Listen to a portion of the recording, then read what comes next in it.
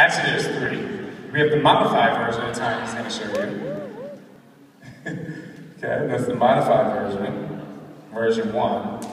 Now, we're going to take it, because, you know, obviously we do power jumps 2 different ways in insanity. We're going to do the first one. The first one is ending in the squat position.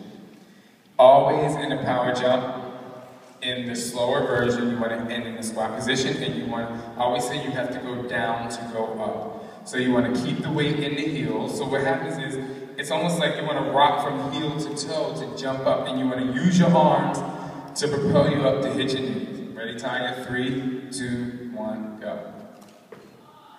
Now hold it, hold the squat. This is where she ended, okay? When you come down, your knees are like springs. Ready? One more time. Ready? And go. Okay, good. You can rest for a second. One thing I want you to put down on the power jump page. Your knees are like springs. You're like a slinky. You know when a slinky goes down the steps? When you do it right. It's very nice and easy. That's how you want your knees. Your knees are like springs. They should come down and up. In order to protect the knees, your knees have to be like gravity. You have to work with gravity. You have to work with gravity on the landing. Because this is what happens.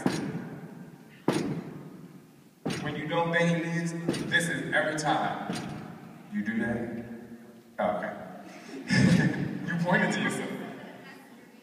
Oh, yeah, you're right. It messes your knees up. So you want, this is like, are you serious?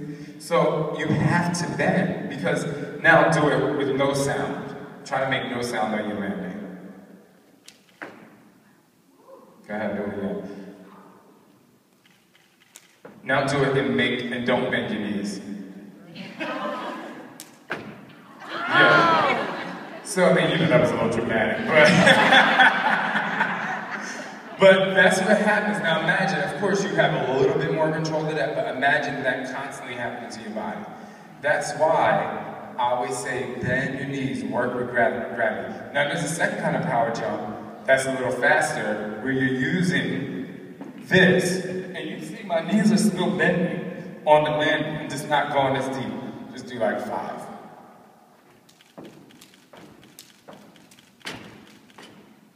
Right.